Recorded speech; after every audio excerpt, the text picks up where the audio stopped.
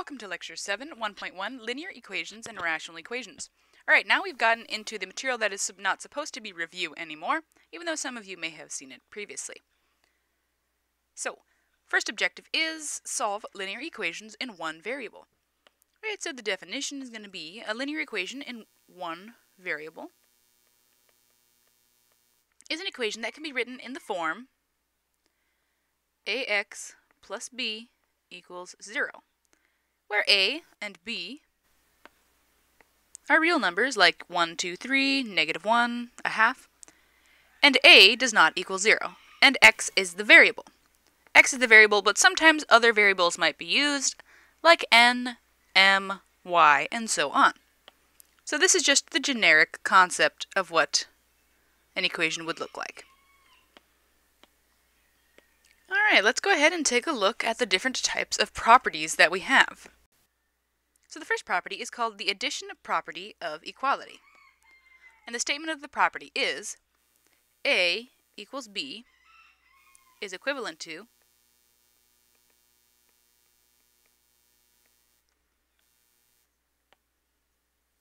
A plus C equal to B plus C as well. So basically what this is saying is if you have a statement like this, what you can do is go ahead and add the exact same number to both sides, and you haven't done anything different to the equation. You've still balanced it. The key thing to note here is if you add a number to one side, you must add it to the other side to keep things equal. Like if you want to treat your children equally and you buy one of them an ice cream cone, you should buy all of them an ice cream cone. So for example, if we had a problem, x plus 4 equals 9, what I could do is I could technically add a number to both sides of the equation. We have this side, oops, wrong pen there. We have this side and this side. I could add a number. I could either add a positive number, like plus 4 to both sides, or I could add a negative number, like a -4 to both sides. So the one thing about this property is that it's including the topic of adding negatives. Okay? So if I was trying to get x by itself on one side, what I would choose to do is subtract 4 from both sides. Why would I do that? Well, because 4 minus 4 would be 0. I would be left with x on this side equal to, well, what's 9 minus 4? It's going to be 5. Okay, so for solving equations, some students have a hard time remembering the left side and right side of an equal sign. So what I'll allow you to do in this class, and once again, this depends on your instructor, if you want to keep a small light version of the line continuing through your equal signs, so you remember the left side and the right side, you can go ahead and do that. Hopefully, at the end of the course, you will no longer need that line to keep track of left and right side, but if you need to do that in the beginning, go ahead. Alright. But once again, that's something I will allow. Other professors may not allow that. So, the next property is multiplication, and this also includes division sort of underneath it. Once again, if you start with A equals B, this is equivalent to A times B, or times C, excuse me, equal to B times C. So once again, if you multiply one number by if you multiply one side by a number, you can, and you need to, multiply the other side by the same number. Here's an example. If you have 4 times x equals 24, and I want to solve for 4, I can multiply both sides by a fourth, which would be the same thing as actually dividing by 4, just so you know. When I do that, remember we have that imaginary 1 underneath? We can go ahead and cancel the 4's, and look, x is by itself. And then simplifying this, that's 24 divided by 4, which would be 6. So x equals 6. Alright, let's take a look at actually applying these properties. Hopefully you've already seen those properties before. If not, we'll go over them. Okay, so we have an equation. How do I know this is an equation? Because previously we've been working a lot with just expressions. And the rules in expression land are different than the rules in equation land. Well, the way I know this is an equation is because right here, there's an equal sign, which means I have a left-hand side and a right-hand side. Okay, so we know it's an equation, which means I can use all of these properties up here. All right. And I want to solve for v. Well, to do that, first thing I want to do is get rid of all those parentheses. Let's go ahead and use the distribution property on both sides of the equal sign. So that'll be 5v minus 20 minus 2 equals 2v plus 14 minus 3.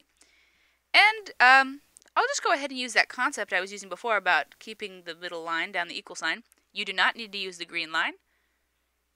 For those of you who want to use or follow my example with the green line, you can go ahead and do that. For those of you who are perfectly fine at keeping the left side and the right side separate, don't need to use the green line. Alright, so on both sides, let's see, simplifying. Let's combine like terms here, and then like terms on this side. So that'll be 5v minus 22 equals 2v plus 11. Well, I want to solve for v, which means I want to get v by itself. So I want to get my variable on one side, I'll use x, and then the numbers on the other. And that's how I solve a linear. And at the moment, I have a mix. I have number on one side and on the other side, and then my variable on one side and the other side. So plan, let's move things to the right side. For now, I'm going to move the variables to the left. So in order to get rid of a positive 2v, I'm going to subtract 2v. Why? Well, 2 minus 2 would be 0. So those cancel each other out, and I'll minus it to the other side. Remember, you have to do it to both sides. Okay, and then I have 3v minus 22 equals 11. Awesome! V's are in one place. Let's go ahead and move the numbers to the other side. How do I get rid of a negative 22? Well, I'll add 22. And I have to do it once again to both sides. Let's continue our work over here. And let's see what I have. I have 3v equals 11 plus 22, 33. I'll use that little green line again. Now, to get v by itself, well, right now there's a 3 being multiplied to the v. So to undo multiplication, we're going to divide. Or this would be the same as just doing that multiplying by 1 over 3. I'll just go ahead and do the division symbol. Same thing. 33 divided by 3 is going to be 11. So we have v equals 11. There we go. Box our answer. Next problem. Okay, this one is definitely more complicated. We have fractions going on. But one of the nice things is in the denominator, we don't have any variables. So I don't have to worry about anything becoming undefined at the moment. But I don't like the fractions. And so I'm going to decide to clear the fractions. Now, the only time you can just get rid of fractions by clearing is if you have an equal sign. Why?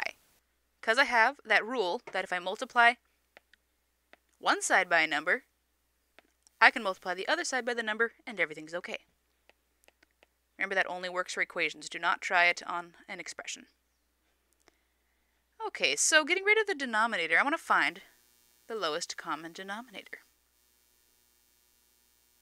Let's see, I have a 5, a 2, and a 15 in the denominators. What's the denominator of the 2? It's just a 1. Okay, 5, 2, and 15. Let's see. Well, if I split 15 up, that's 3 times 5. So what I need is a 5, a 2, and a 3. And they're all satisfied. So let's go ahead and do that. 5, 2, and 3. Which would actually be 5 times 2 is 10, times 3, 30. So my lowest common denominator is 30. Let's rewrite this problem.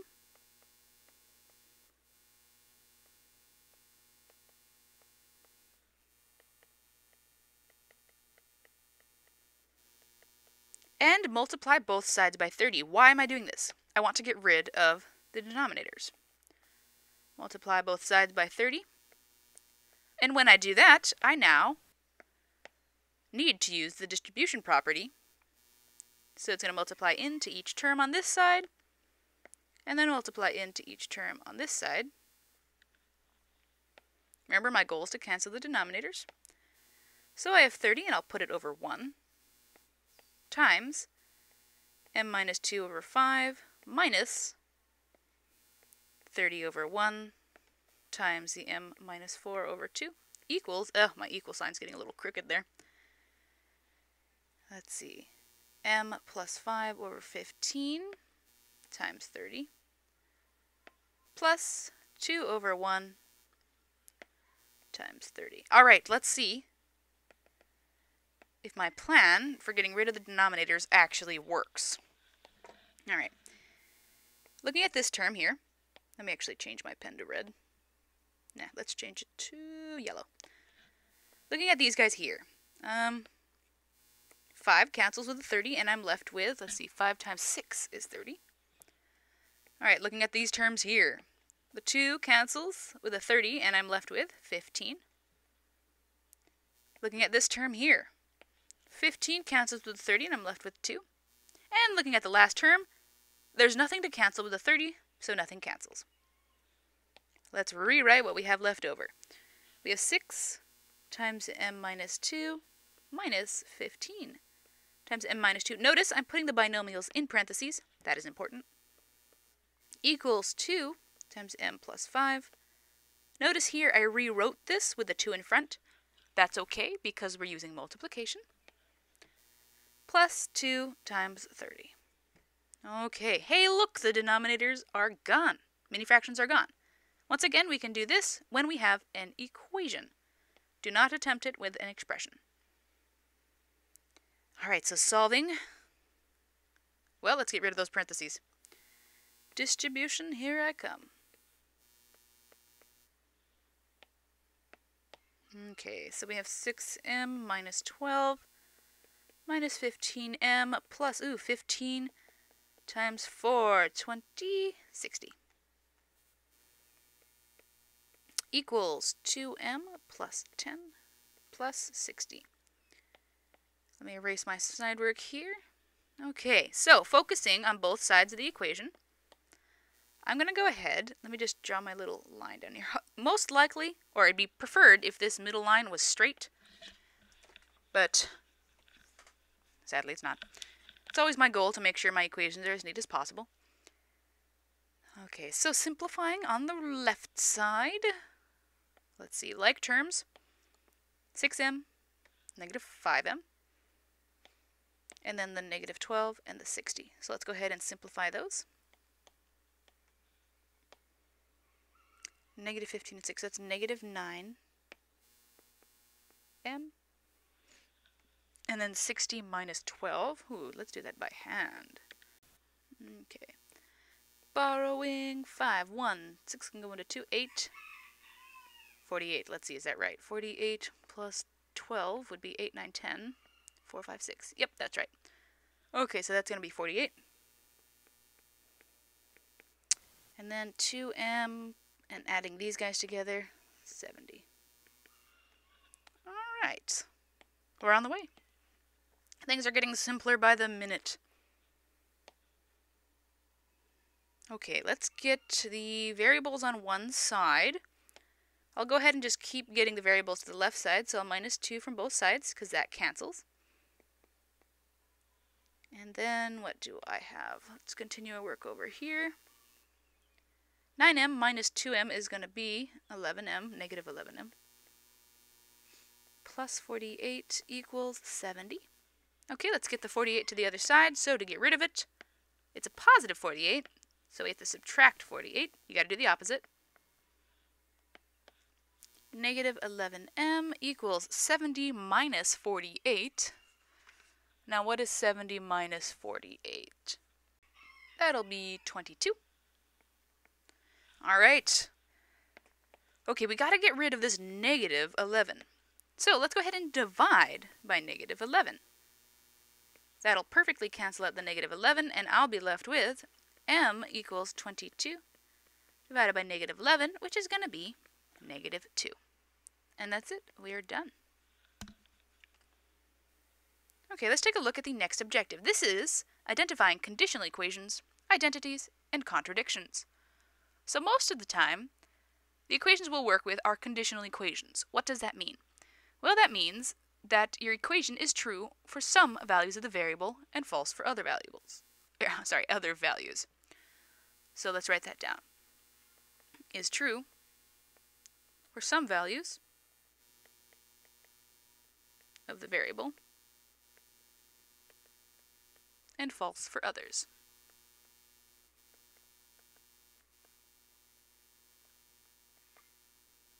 What does this mean? Well, for example, our answer here was -2. That means -2 is true in this equation, but m does not equal 5. That would be false. So we actually only have one answer here. All the other numbers in the world do not work. So that's a conditional equation. An identity equation is true for all values of the variable.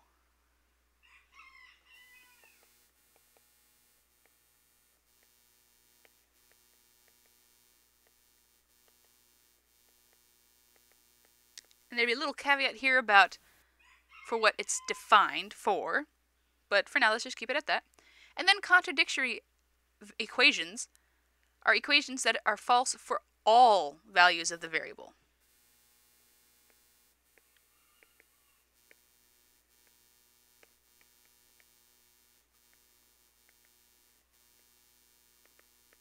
And we'll get into examples of these two right below. All right. Identify whether your equation is conditional, an identity, or a contradiction. All right, let's go ahead and solve, and we'll see what we get. So for the first equation, well, we have x on two sides. Let's get x on one side. I'll go ahead and subtract 5x from both sides. And you know what? Let's go ahead and draw that green line down the middle to keep our equation in order. So we have x. You could write 1x, but most of us just write x. -3 equals -4. Let's get the numbers on one side. So okay, how do we get rid of a -3? We'll add 3 to both sides. And x equals -1. Well, we have one answer. So this is going to be a conditional equation.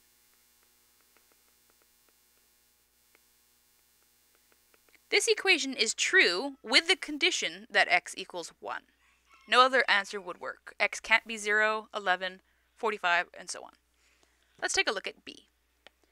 Okay, to solve this, I want to get rid of those parentheses, so let's go ahead and use the distribution. And one thing to note here, there is a small typo. Please go ahead and make this into a plus sign. Okay, so let's go ahead and keep solving. Please put that plus sign in. 6x plus 3 equals 6x plus 3. All right, let's go ahead and solve for x. Minusing x from both sides, we're left with, oh darn, the variable cancels out. And I'm left with 3 equals 3. Well, the thing to check, if your variable cancels out, ask yourself, is that a true statement? Does 3 equal 3? It's true. So because this is true, this is actually an identity equation.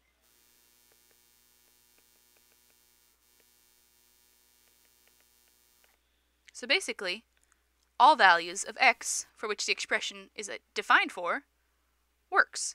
So you could pick the value of 1, plug it in, and you would get the same answer. You can go ahead and check that for fun on the side. All right, so this is an identity equation. Let's take a look at the last one. Once again, let's go ahead and get rid of those parentheses on part C. I'll go ahead and draw my equation line down there. Once again, you do not need to copy down the green line. 6x minus 3 equals 6x minus 14. All right, let's solve for x, subtracting from both sides. Ah, darn, once again my variables cancel out, and this time I'm left with -3 equals -14. That doesn't make sense. -3 doesn't equal -14. This is falsch. Just joking, that's the German. False. Okay, so then this is false. It's not an identity equation. This is a contradiction. It doesn't make sense. It's a contradiction. -3 doesn't equal -4. So it's a contradiction or a contradictory equation. All right, those are the 3 different types. if your variable cancels out, you have one of two options. It's either an identity, where the statement is true, or it's a contradiction, where the statement is false. Those kinds don't really happen too much in my math classes. I don't think I've seen it happen that often. Most of the time, if your variable cancels out, you might have done something wrong. It's possible for this to be one of the answers, but most of the time we're trying to see if you can solve for an actual variable. So if your variable cancels out, just check your work. Objective 3, solve rational equations. Okay, so one big, huge thing about rational equations is the fact that your variable will be in the denominator. Or it may be.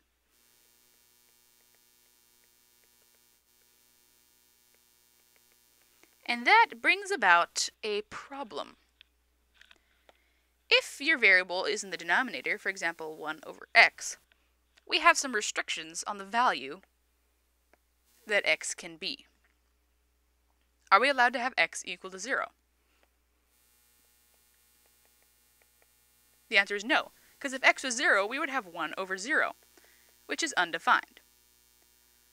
So for this specific problem, we have the restriction that x cannot equal 0. So basically, the restriction for rational equations is that you need to make sure your denominator does not equal 0. Basically, you need to check your solution.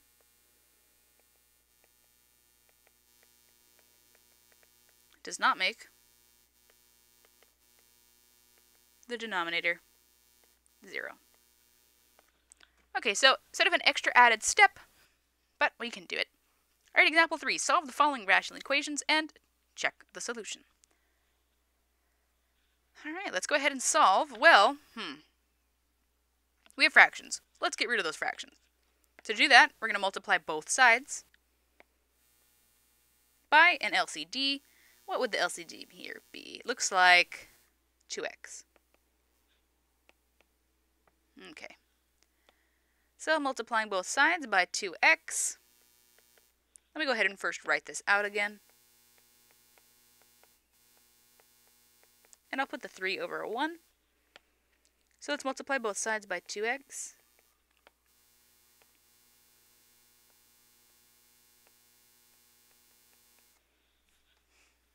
I'm going to have to distribute in this 2x to both sides. So we have 2x over 1 times 12 over x equals 6 over 2x times that 2x that we distributed in, plus 3 over 1 times the 2x. I'll put them both over 1. Let's go ahead and see if our denominators cancel. X cancels, 2x, 2x. And this last term, nothing cancels.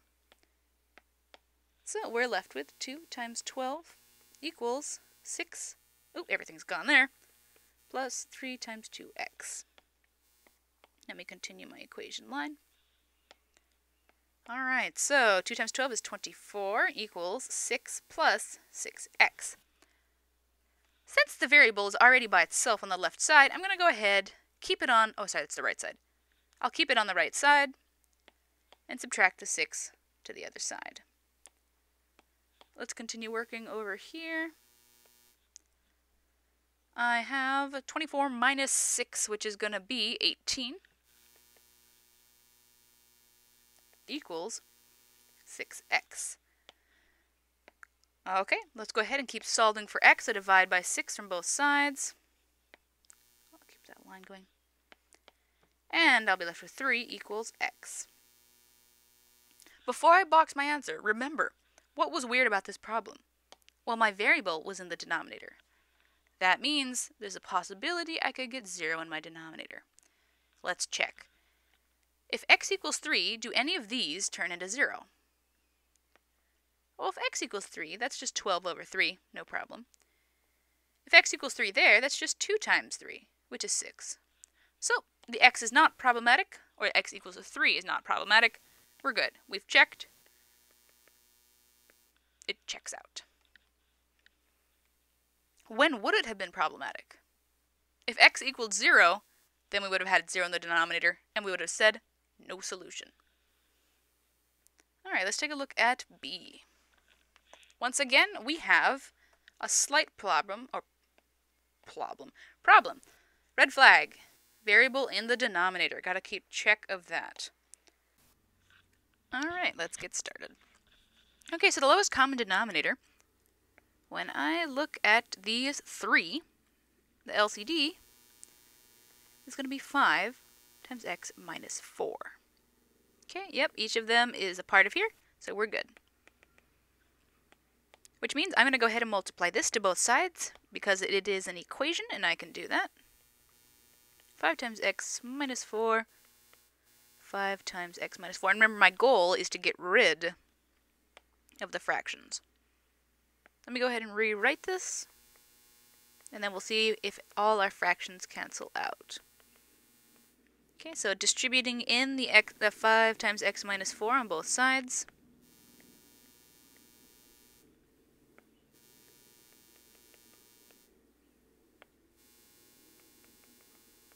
And I can put them all over 1.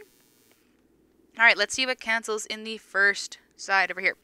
The x minus 4's cancel. In this term, the x minus 4's also cancel, and in the last term, just the 5's cancel. And I am left with 5 times x equals 4 times 5 plus, minus 4 times x minus 4. Alright, let's go ahead and get rid of those parentheses on the side. And I'm left with 5x equals 20 minus 4x plus 16. Okay, I'm just going to go ahead and draw on that green line. Oops, that was ugly. Alright, no need to draw that in if you don't want to. Then we have 5x equals, combining the 20 and the 16, I'm left with 36. Okay, let's get x on one side. I'm going to go ahead and move it to the left side, so I'll add 4x to both sides. And that will be 9x equals 36. Let's go ahead and move our work to the side for the final step. Okay, getting x by itself, we'll go ahead and divide both sides by 9, and I am left with x equals 4. Okay, so I might want to just box my final answer and move on, but we have a problem. Do you remember what the problem was? We have x in the denominator, which means we may have a restriction. Let's check. If I plug in the answer of 4 into my answer here, or into my denominator, I'll get 4 minus 4. What does that equal? It's 0. Okay, that is a no can do. We cannot let our denominator equal 0. Why? It's undefined. We have a problem. We cannot use 4 as our answer. But 4 was the only answer we got. So what am I going to say? The answer is going to be no solution. So what you can say is 4 makes the denominator undefined. I'll just use u and d for undefined. So there is no solution. How sad. We worked so hard for no solution. But sometimes it's actually good to know that there is no solution. Okay? For example, maybe if you're trying to find some sort of, in a real-life world problem, maybe you're trying to create a bridge in some area and trying to use certain materials, and then you find out, oh, we can't use those materials, there's no solution there. That's good. Move on and try something else. Okay, so that would be our answer. No solution.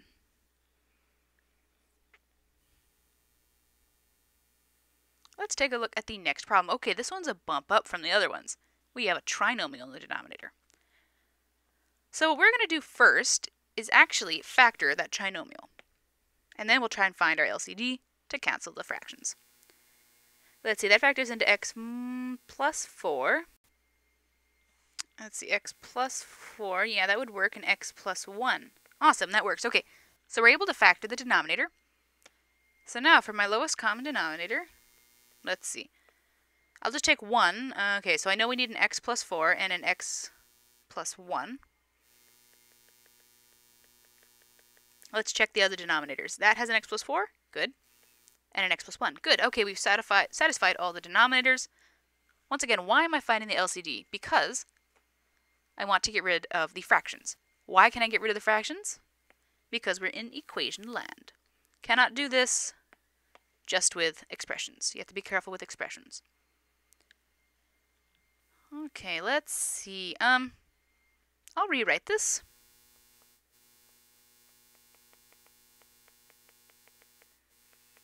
Oops, minus.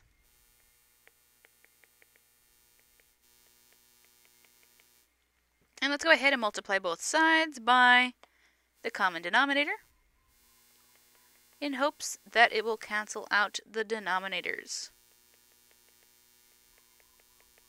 Alright, then for the binomial, we'll go ahead and distribute this in. So I have x plus 4, x plus 1, I'll put it over a 1, times the 11 over x plus 4 times x plus 1, minus, ooh, it's getting so messy, x plus 4 times x plus 1 over 1 times the 3 over x plus 4 equals 1 over x plus 1 times the x plus 4 times the x plus 1. That's supposed to be a 4. Okay, so some of you might be able to do this multiplying step here in your head, which is perfectly fine. You don't actually have to write this step out. Problem with not writing the step out is if you accidentally cancel something wrong, then you might get the wrong answer. So the more steps you show, the more likely you'll earn points along the way. All right, let's see what cancels. Oh, these guys all cancel. I'm just left with 11. X minus 4, or x plus 4 is cancel, so I'm left with the x plus 1 and the 3. X minus 1's cancel, and I'm just left with the x plus 4 and the 1. Let's go ahead and write this down. Let's see, I have 11 minus 3 times the x plus 1 equals 1 times the x plus 4. So I'll just write x plus 4. As you can see, this equationing is not exactly following a straight line. So a little harder to follow, but let's go ahead and do that. All right. Let's use the distribution property to get rid of those parentheses there. And I have 11 minus 3x minus 3 equals x plus 4. Okay, combining like terms on this side. And I get negative 3x, let's see, 7, 8. Plus 8 equals x plus 4. All right, we want to get x's to one side.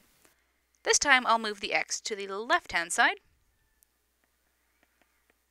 Ooh, that's supposed to be a 3.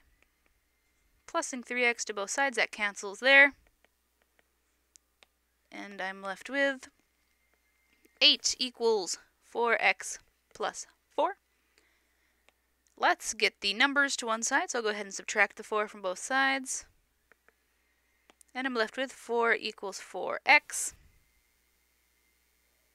Divide both sides by 4 to get x by itself, and I'm left with 1 equals x. But we're not done. We got to go ahead and check and make sure that this works out. If x equals 1, does it make any of my denominators equal 0? Well, when I plug in 1 here, that'll be 5 plus 2, so 5 times 2, sorry. That'll be 5, oops, wrong pen. 5 times 2, which is just going to be 10, so that one checks out. If I plug in 1 here, that'll be 5, that's fine, it checks out. If I plug in 1 here, it'll be 2, that's fine, it checks out. Okay, so 1 doesn't make any of my denominators 0, so we're all good. We've checked. And it checks out. Let's look at objective 4, which I believe is the last objective for this section. This is solving literal equations for a specified variable. Okay, so in this one, you're not going to get a number answer. This is what's weird about this objective. You don't get a number answer. Basically, you're just rewriting the equation to isolate one of the other variables. Let's go ahead and look. Solving A, we're going to solve for t. So at the moment, what is it solved for? At the moment, it's solved for d, because d is by itself. But we want to solve for t. Notice this is the motion problem formula for your word problems. Alright, so to solve for t, let's see, well, what's keeping t from being by itself? That r. And it's being multiplied. So let's undo that multiplication by dividing both sides by r. So I get that d over r, not t, over r equals t, which you could rewrite as t equals d over r. And there we go, we have solved for t because t is isolated. So if you're isolated, you're solved for. Okay, let's look at the next one. Solve a equals half h times b plus b for capital B. Alright, here's where the weird difference comes in. We're solving for capital B, not the lowercase b. And this capital B appears only once, which is nice. It's harder when it appears twice. Okay, how to get rid of things? Well, I could go ahead and multiply in all of this, but what I'm going to do instead, I'll multiply both sides by 2. Let me change that color. When I do that, it'll cancel with that too. So I'll have 2a equals h times b plus b. Still working to get the capital B by itself, so let's divide both sides by h.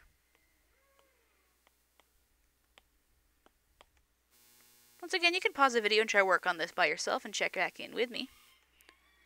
Okay, we almost have capital B by itself. What's keeping capital B from being by itself? Well, it's being added to a lowercase b. How do you undo addition? Well, you subtract. So let's go ahead and subtract b from both sides. Now this is kind of weird because we have the 2a over h minus b. Can we add these together? Well, you could create the same denominator for b. You could go ahead and multiply the top and bottom by h, and then you would get 2a over h minus bh over h, which would equal 2a minus bh over h. You could do that. But a lot of the times, you could have just kept it in this form. So what we call these two different answers here are equivalent answers. They mean the same thing. So, I guess some professors I've run into, as when I was a student, would have preferred this as the final answer. Other professors would have been fine with this as the final answer. So I guess, for me, I would accept both of these as your final answer. But good thing to know is that in case you're working on a problem in the textbook and you get this answer, and the textbook gives you this answer, it's good to know that those two are equivalent answers. Alright, example 5, last example. Solve the following equations for x. Alright, let's go ahead. As usual, I like to find out where my variable is. Let's see, x is here. Oh darn, but x is also there. X is in 2 places. How do I do that? Well, what I'm going to do is, let's rewrite this. I want to get everything that has my variable that I want on one side and everything that doesn't on the other side. So since these two terms contain my variable, I'm going to move them to the same side. So let's do that. Let's subtract the 2x from both sides. And I'm left with 3xy minus 2x equals y. Alright, but we still have the same problem. We can't actually combine them. They're not like terms. And x still appears twice. I'm kind of stuck. These two terms have the same factor. Ah, factor. We can factor out the x, because both of these terms contain x. So when I factor out the x, I'm left with 3y minus 2 equals y. And look, x appears once because I factored it out. Now, how do we get x by itself? Well, it's being multiplied by this binomial. So to undo multiplication, we'll divide both sides.